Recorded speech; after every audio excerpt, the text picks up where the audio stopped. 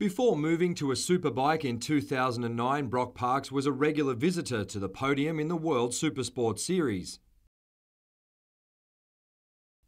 The 29-year-old admits he never got the chance to properly showcase his talent on the superbike, with injury and poor team management hindering his career. I broke my leg 2 weeks before Phillip Island training on a motocross bike, so that made my year really difficult, and we had an underfunded team in superbike.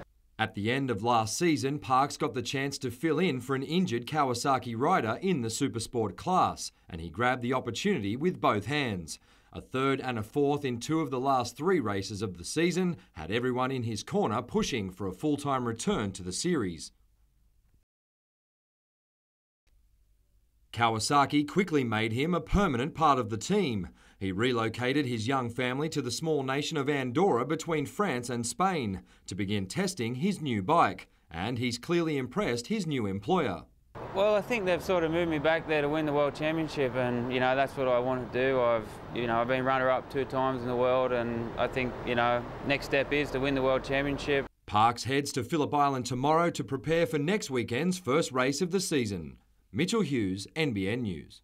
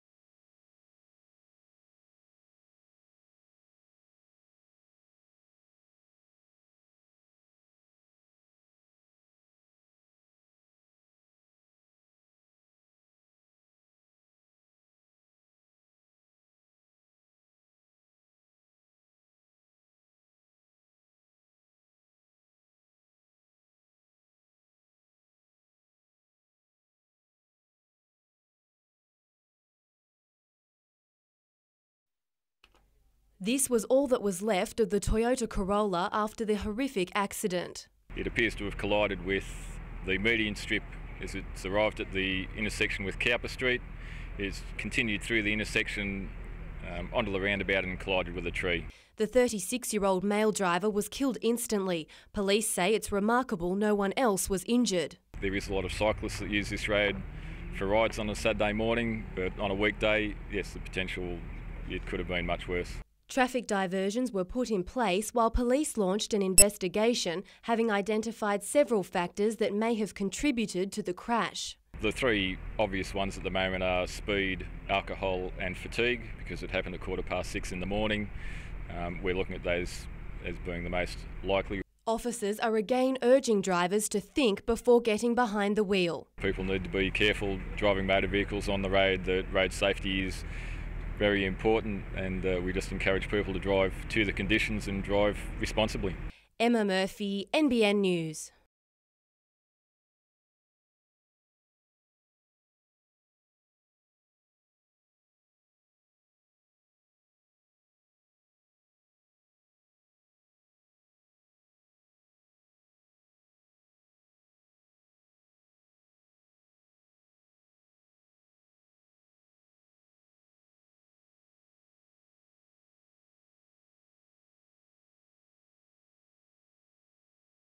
I'm so excited. It's the 150th year, so it is an absolute honour to be representing Maitland.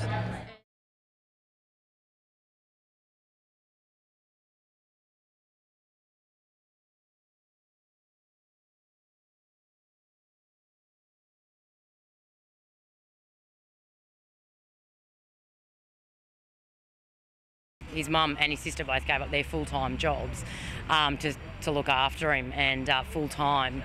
So they've effectively acted as his carers.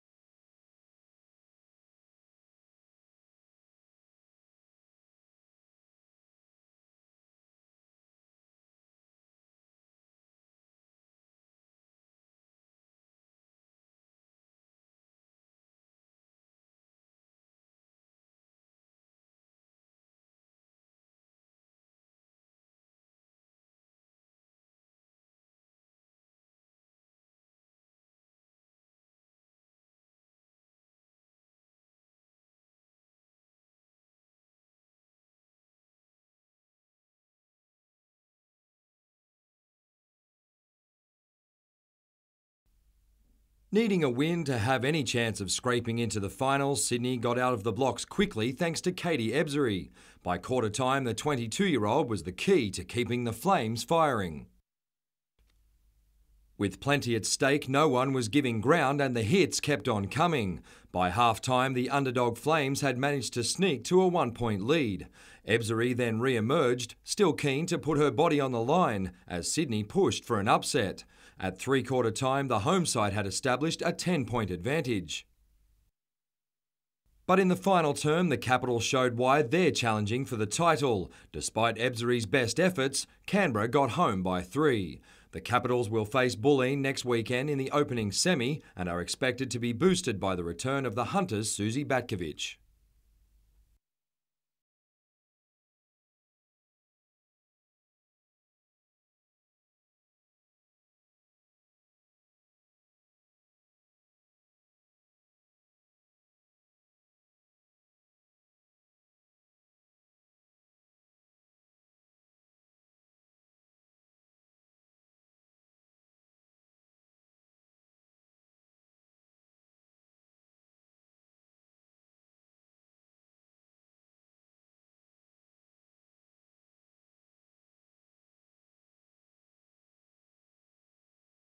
Greens candidate for the seat of Wallsend, Keith Parsons, says it's high time Glendale received its regional interchange.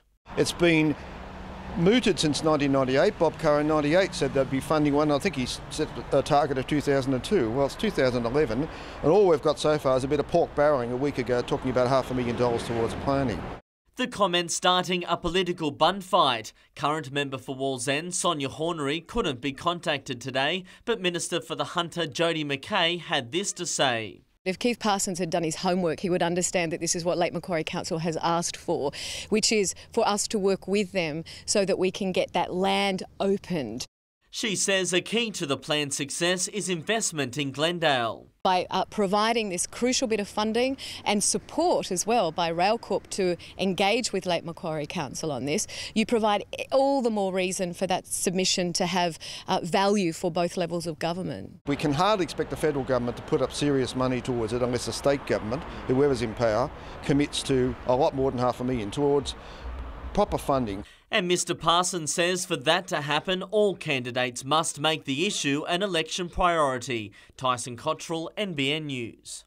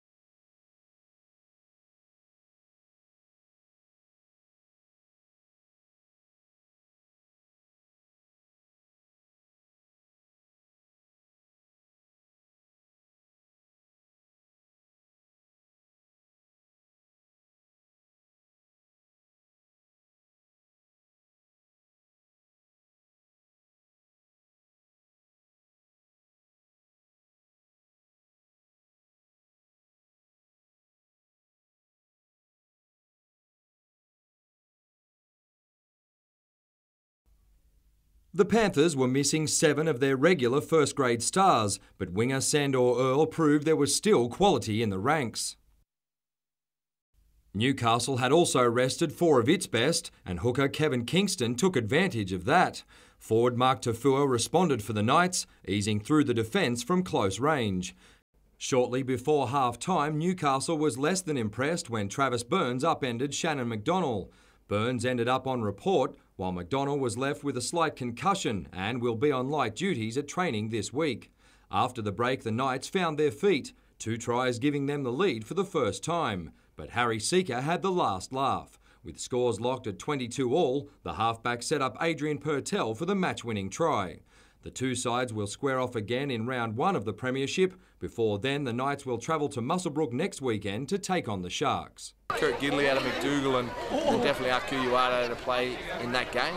And it's looking something a little bit closer to what we're going to look like in round 1 against Penrith.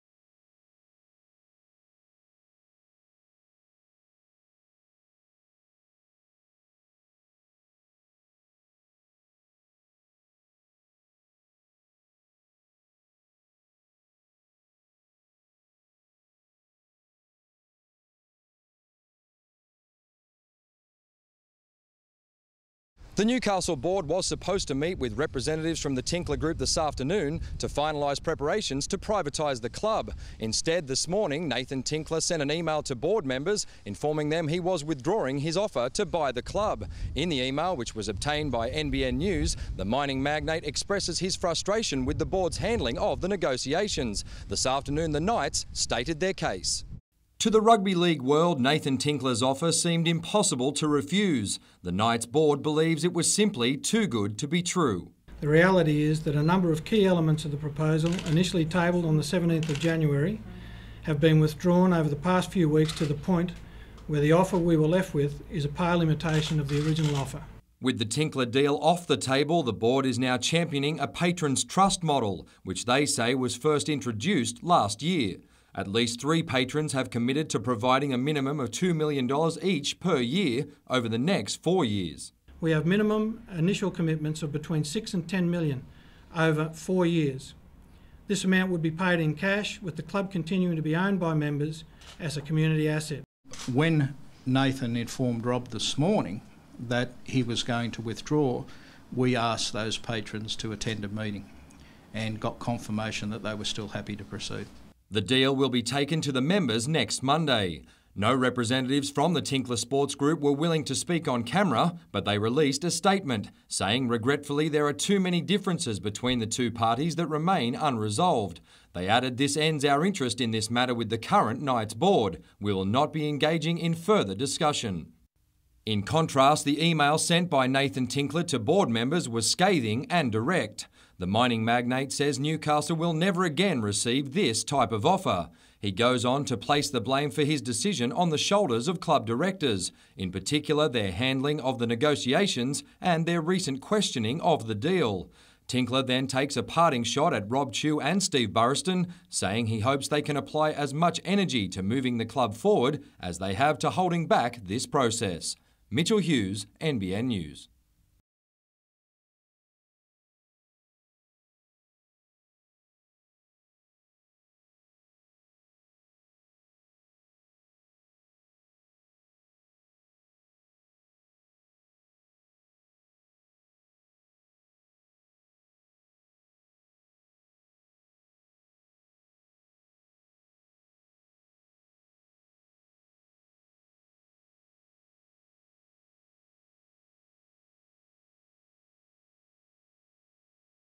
Senior Constable Stephen Michael Watkins, who's currently suspended from the force, was supported by family for the first day of a district court trial. The 41-year-old has pleaded not guilty to 3 counts of indecent assault, plus a single count of committing an act of indecency.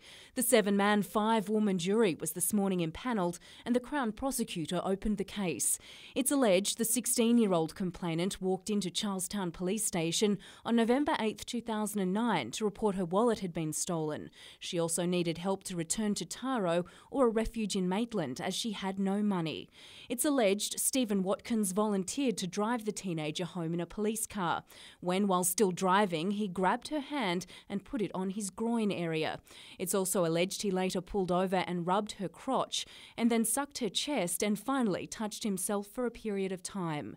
The jury was told the 16-year-old recalls telling Mr. Watkins, "Take me home, you're a freak, and take me home, you pedophile." The Crown prosecutor told the jurors the complainant has been consistent all the way through the investigation and some evidence backs up her account. The jurors were told the officer's clothes and the police car were examined, as well as the teenager's clothes, and no semen was detected. But there was the accused's saliva on the swab taken from the complainant's breast. The 7-day trial continues. Jane Goldsmith, NBN News.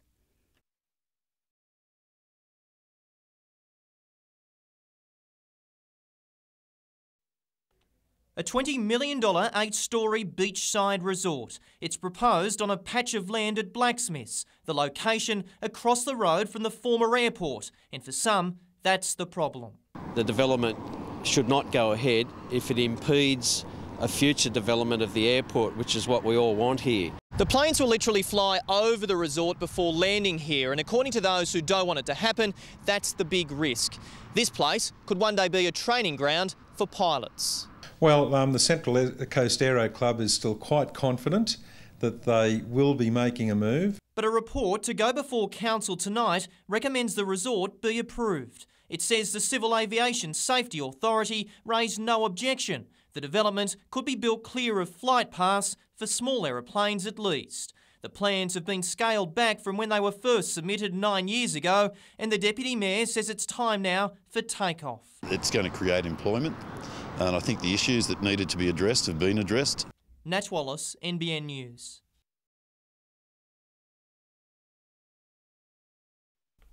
Like many landfills, Awabba is filling fast. At the current rate of use, it'll reach capacity in 5 years. Much of the waste is organic household material that Lake Macquarie Council says could be put to better use.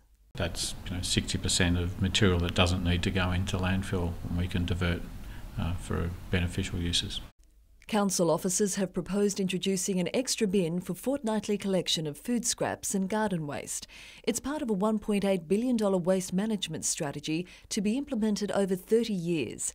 Mr Farrell says the plan has received broad support during community consultation, although he concedes there may need to be allowances for people living in units. Possibly they can use smaller bins or could use share bins of various sizes, or we can adjust the frequency of the collection. A range of those things will need to be looked at to deal with services to multi-unit dwellings.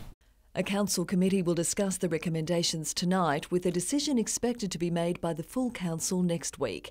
If given the go-ahead, the extra bin could be introduced early next year.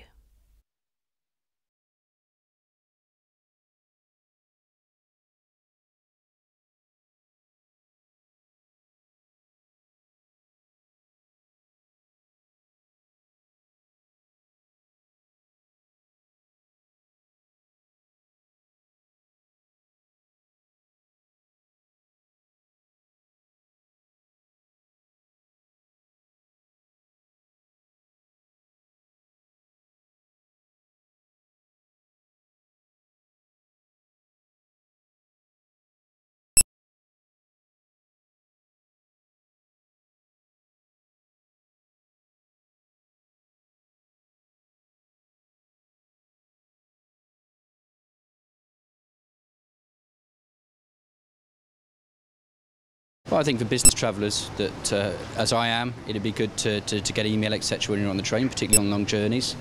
And for other people, they can access the internet and keep in touch.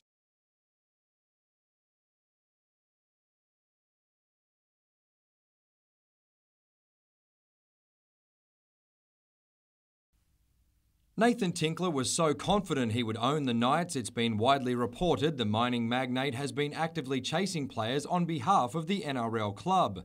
Cade Snowden, Jamal Idris and Michael Ennis were all apparently on the radar, as Tinkler attempted to bring former juniors from the Hunter and North Coast to Newcastle. You know, if that's the case, it just shows a complete arrogance and unprofessionalism, and I guess that put doubts in our mind as well. The Tinkler Group offer guaranteed all profits would be pumped back into the club for development, but that wasn't enough for the board. We understand the financial commitment to development is substantial. However, we require an ironclad commitment guaranteeing a minimum expenditure on development in the region. The directors say the Tinkler deal would have also taken control of the club completely out of the hands of members. A patrons trust model would see wealthy contributors pumping millions into the Knights, who allegedly want nothing in return. At the Knights, the patrons trust would be used to access funds for capital expenditure, junior development, community programs, special projects, resource improvements and the like. The board is hoping members will vote on that proposal next Monday. Mitchell Hughes, NBN News.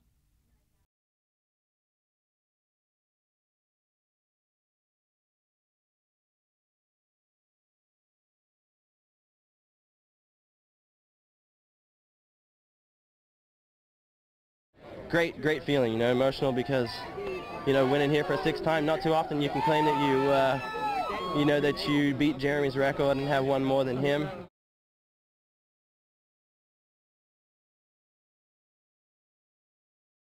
It's a lot of pressure in the fact that you're outlaying a lot of money.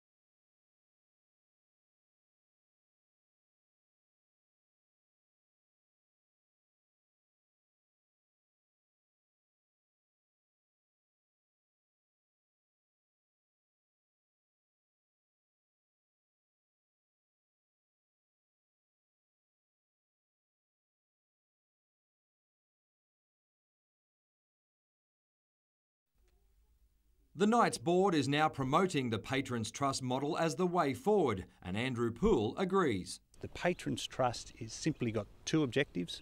One is to keep the Knights a community-owned club, and 2 is to enhance and ensure the financial viability of the Knights. That viability would come from a $1.5 million cash injection from 3 patrons each year for 4 years, with an option to extend. No strings attached, there's nothing in it for the patrons, there'll be no return for the patrons. The other 2 are yet to be named, but this self-confessed Dragons supporter is already hoping to attract more patrons to increase that figure to $2.5 million. Newcastle's been good to me, I've been successful in business, I owe it to Newcastle. I'm more than happy to put some of that back in to the Newcastle community. Mr Poole will attend a members' meeting on Monday to state his case. Last night, several members staged a last-minute gathering with one goal in mind: to get enough signatures to force the board and the Tinkler Group to face them together. So that we can all move forward with an informed opinion, rather than the toing and froing that we've seen in the media.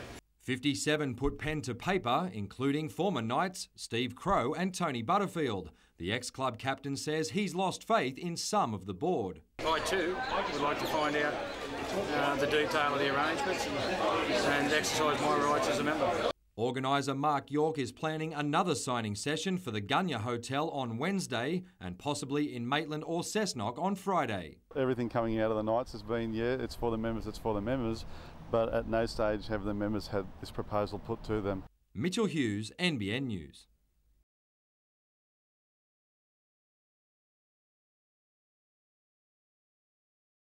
A scene all too familiar on the New England highway, but one Barry O'Farrell and his Liberal team say they can fix. $45 million to improve this stretch of the New England highway here in Maitland. Too many deaths over too many years. We've got $45 million on the table to start work straight away. It's got the support of the Maitland Mayor. Fantastic, absolutely fantastic. As well as Greg Mutton, whose stepson almost died on the stretch of road. It's good to see that at least the politicians are starting to put some money there instead of constantly saying, no, we're not going to give Maitland anything. But according to the seat's Labor incumbent, Frank Terenzini, the announcement is simply a way of buying votes. He claims the package not only lacks detail, but rides on the coattails of Labor plans already underway.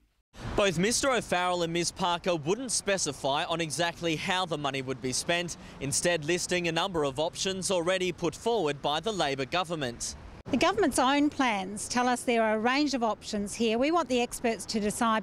Tyson Cottrell, NBN News.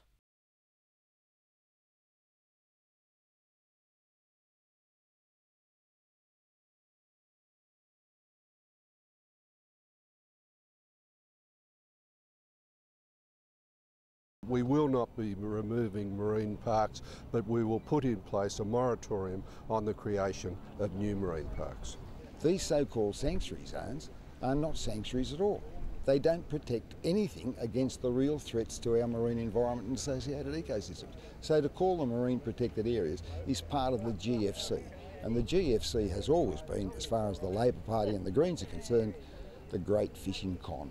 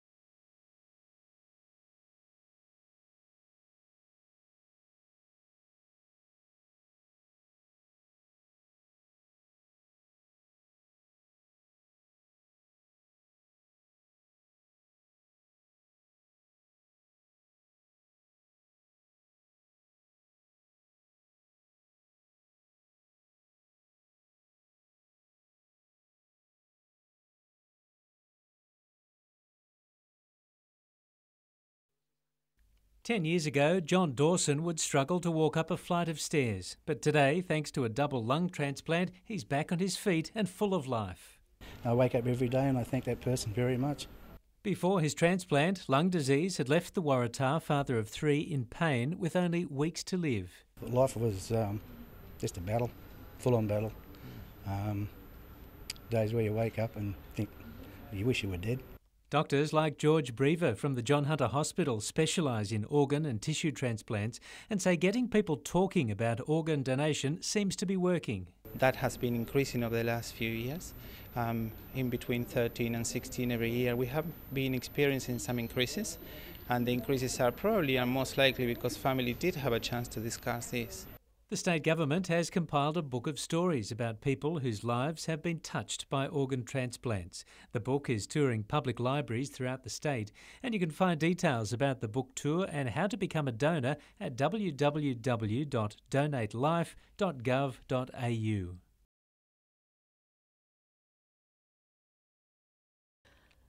Battered, bruised and swollen, Marie Martin was walking her guide dog along Freeman's Drive at Morisset at 10:30 yesterday morning when she was attacked by 2 men. I was hit on the head from behind and pushed to the ground, and as I went to get up I was hit again in the face with something solid.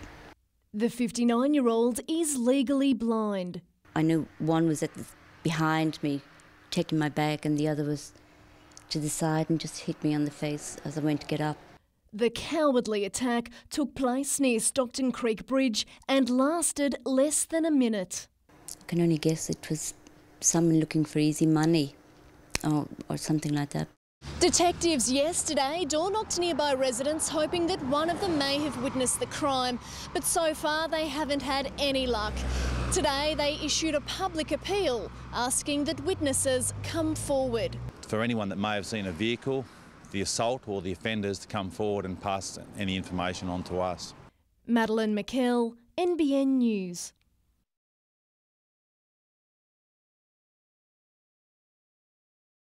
It's clear why they're among the rising stars of Australian basketball. And shots like these haven't been hard to find at this year's National Under-20s Championships at Maitland. Weather's been great, there's been some fantastic games, so we're pleased with how it's all going. Among the 400 players from across Australia and New Zealand, Hannah Young, playing for New South Wales, plays out of Newcastle, which is fantastic for her. And sharing the courts with the under-20s, players competing in the Ivor Burge Championships.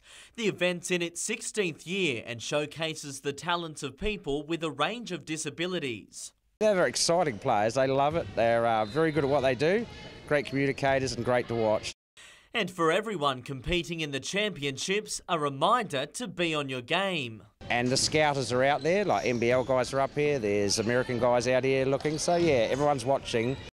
And the stadium will be well equipped for post-championship celebrations on Saturday following a renovation by tradesmen led by former Knight Paul Harrigan. Tyson Cottrell, NBN News.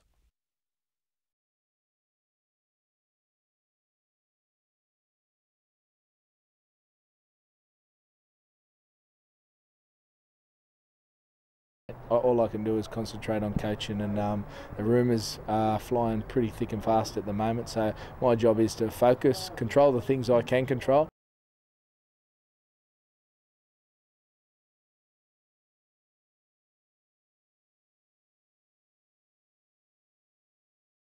It's been a while since Matty's been back in the red and blue colours, and he's certainly got a real good footy brain on him.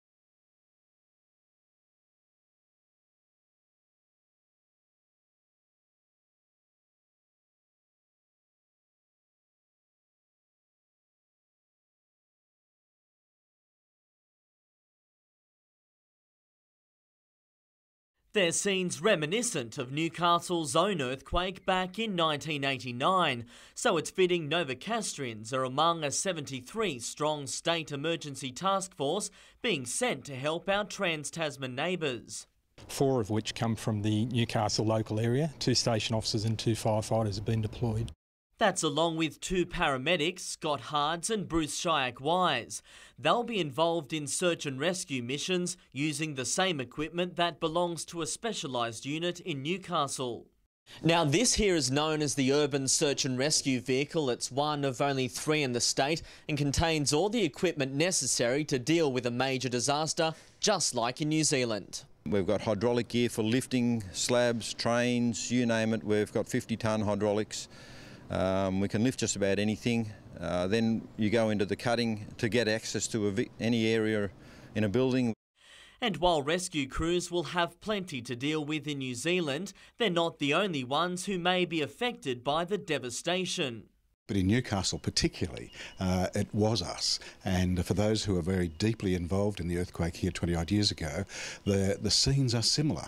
And Christchurch being so much like Newcastle that it's almost as though the footage was shot in Newcastle. And so they actually align with it. A special vigil will be held at Newcastle's Christchurch Cathedral on Friday at 7:30. Tyson Cottrell, NBN News.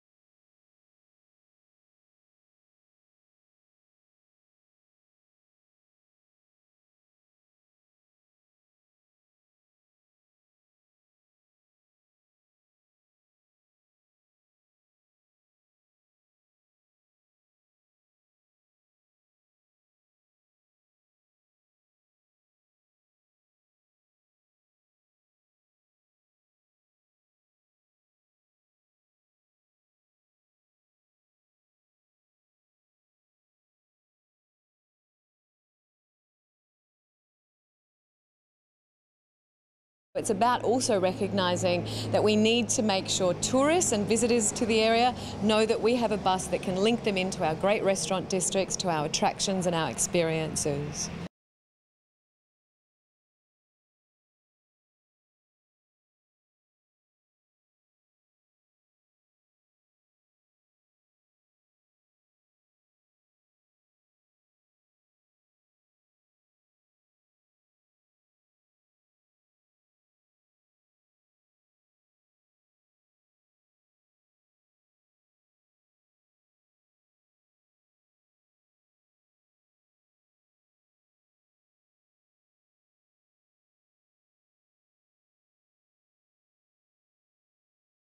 We're afraid that it may ultimately end up as a pub, a venue for selling alcohol without food.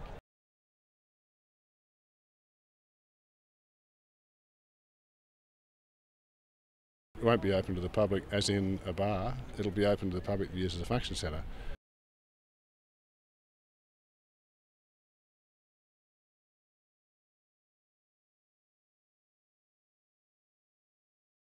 She's performed on stages across the globe next to legends of the music industry.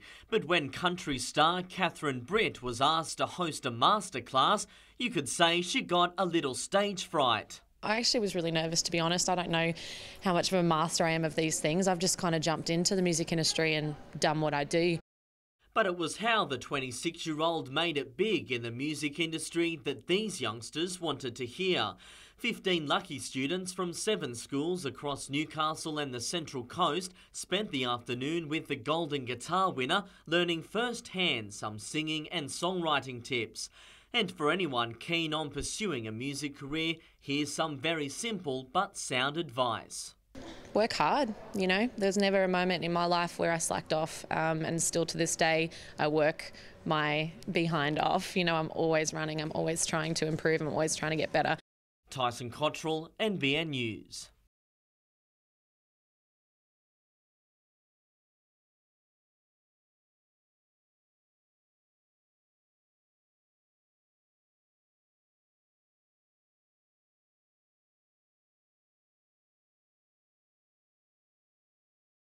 The driver did notice some sort of power loss, and when he looked in his rear vision mirror, noticed smoke coming from behind him. The bus went up within 3 to 4 minutes.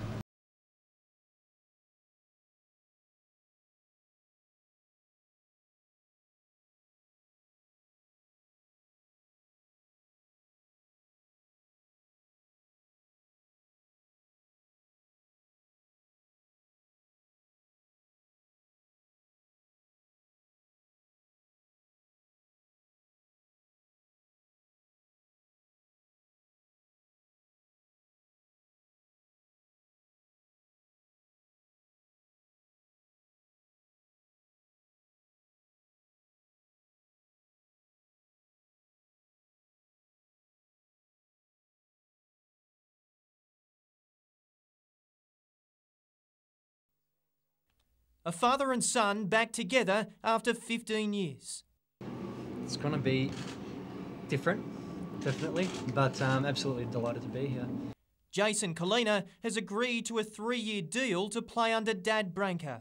Whilst selfishly I would have preferred not to be in this situation, you know, I couldn't go against the club's wishes, which is to bring quality players. We've got a policy within the club now to play attacking, attractive football next year, and Jason is just going to complement that policy enormously.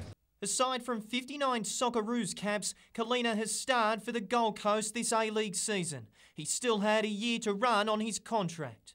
It's not disappointing because I think we got the best and the maximum out of Jason. Perhaps the side will be more critical if it loses another star. Shane Smeltz is obviously someone, as Jason said, every club would like to have. Nat Wallace, NBN News.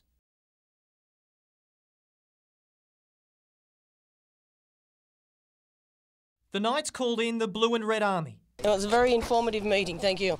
30 key members were briefed by the club on the collapse of the Tinkler offer. No interest in the Tinkler deal now? No comment. No comment on that one. In fact, they were told by officials not to talk. Do you still have faith in the current Knights board? The CEO didn't stop to discuss the meeting either. Instead, it was back to the bunker to prepare for what's fast becoming a war. It appears the pressure is really mounting. A board meeting set down for tonight now looks as though it won't go ahead, with at least one director calling for the chairman's head.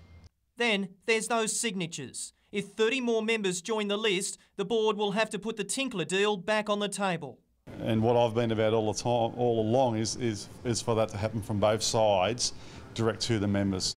Some of the club's former big names agree, and for a moment it appeared the Knights did too. But the club says its official Twitter account was hacked. Yet the problems are mounting. Remember this mess. According to the state government, the Knights still owe $435,000 over damage to the stadium surface. The 30-day waiting period expires in a few days. Nat Wallace, NBN News.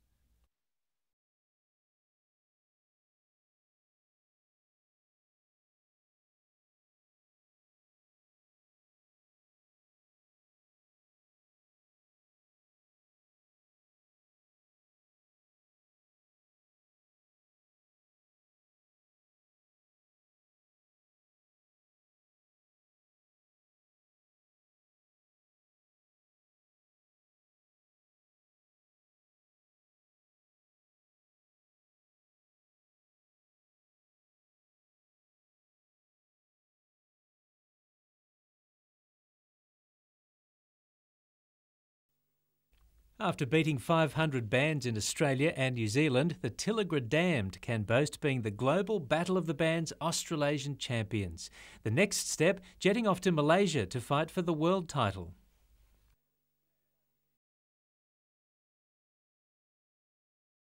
Just going to go over there and enjoy the experience and live life and have fun. With $100,000 up for grabs and bands from more than 32 countries competing, the pressure is on for the group formed just a few months ago. There's been a lot of hard work. This competition is actually where it all started. The first heat in Newcastle, that's where we actually all play together in our current lineup for the first time. The band has enjoyed local success, playing alongside Australian rock acts Jericho and After the Fall, and members credit a wide range of influences for their rising popularity. We try to capture better aspects from each style and put it together and come up with something that's unique and original and people are going to remember us for. They plan to release their debut single, Silver Bullet, and start working on an album after they return from Malaysia. They'll take to the stage there this Saturday.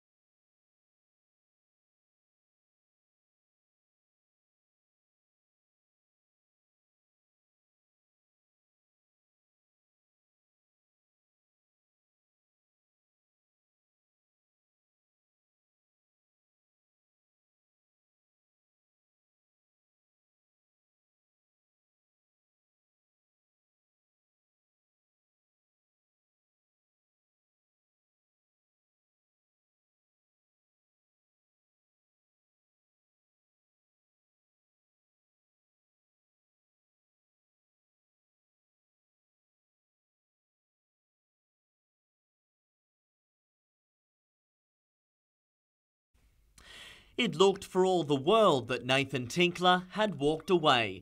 But today, Knights bosses confirmed they're now reviewing a new takeover offer from the mining magnate, which from early indication seems to address the club's main concerns. The latest development is largely thanks to this man, NIB CEO Mark Fitzgibbon, who intervened in the 11th hour to get the deal back on track. Mr Fitzgibbon says he's pleased to be involved and hopes the new offer suits both parties. Knights management won't specify what's changed, nor will the club's coaching staff. It's not ideal, but we've got a job to do, and the people that are negotiating the deal have got a job to do. So that's their particular role, and ours is to concentrate on footy. Him taking over is going to be a huge thing for the club, but until that happens, it's only speculation for the players. Meanwhile, a 150 signature petition was handed to Knights HQ today. The petition is to call an extraordinary general meeting at which the Tinkler Sports Group will have an opportunity to speak to the members along with the board. And whether that meeting happens remains to be seen. Steve Burriston today indicated Nathan Tinkler's latest offer could be put to a members' vote around the 30th of March. Tyson Cottrell, NBN News.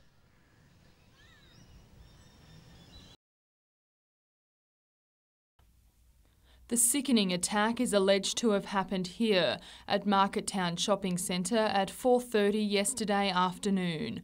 According to police, Robert Turnbull followed the 7-year-old girl into a toilet cubicle and sexually assaulted her. The 38-year-old was arrested at his Hamilton South home a short time later. He was charged with aggravated sexual assault, aggravated indecent assault, attempted sexual intercourse and assault with intent to have sexual intercourse. During today's bail application, Newcastle Local Court heard police allegations that a palm print found on top of the cubicle door matched that of Turnbull. It also heard the accused was on a good behaviour bond in relation to a stalking and intimidation matter. Magistrate Buscombe refused bail, saying the prosecution had a strong case. Turnbull's due to face court again next Wednesday. Lauren Bladwell, NBN News.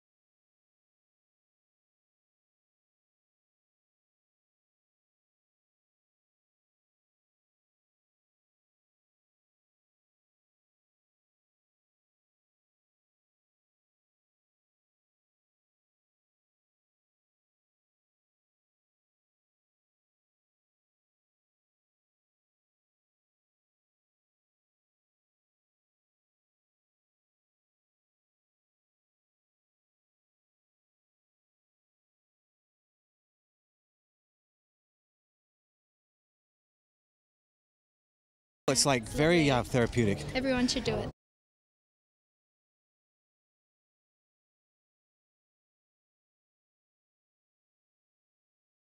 All our friends in the Hunter are coming down and they're going to show us what they love and the character of what they do.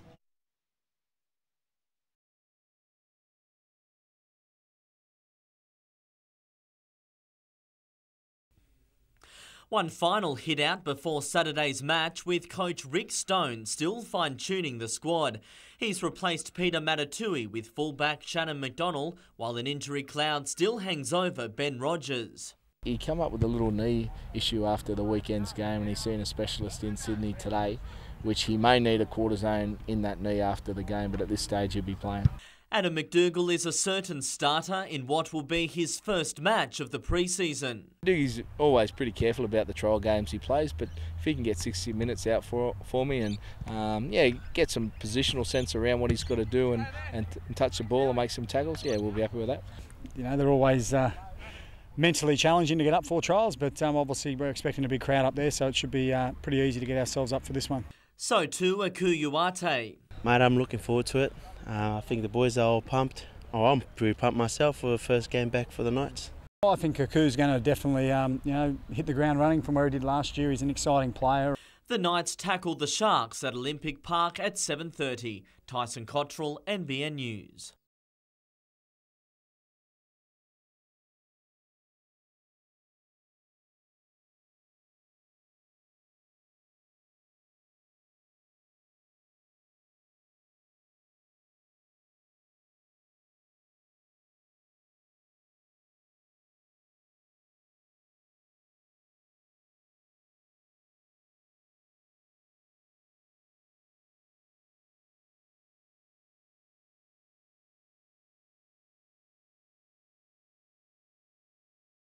These teeny tiny reptiles are sure to be a big hit. They're around 7 weeks old and small enough to be scooped up in a fishnet. Animal carer Shane Holmes says they've already developed distinct personalities. The other guy that's in the tank, he's a real quiet one. He likes to hide a lot. This guy's the real feisty one. He's very nasty. He'll bite you if you let him. Although even the troublemaker remained a little shy on camera today. Come on, talk. The freshwater hatchlings form part of Hunter Wetlands Centre's revamped animal exhibition, and when they're a bit bigger, will even be taken out and about. Hopefully we'll train them up nice not to bite people's fingers off so I can do my shows with and show the community. The crocs were transported down from a farm in Darwin and will stay at the centre for the next 4 or 5 years, or until they grow to 1.2 metres long. All these little guys need now is some names of their own, and the community will be asked to have their say during a naming competition that'll be held in the next few weeks. In the meantime, I vote that they get named Paul and Tash. Madeline McKell, NBN News.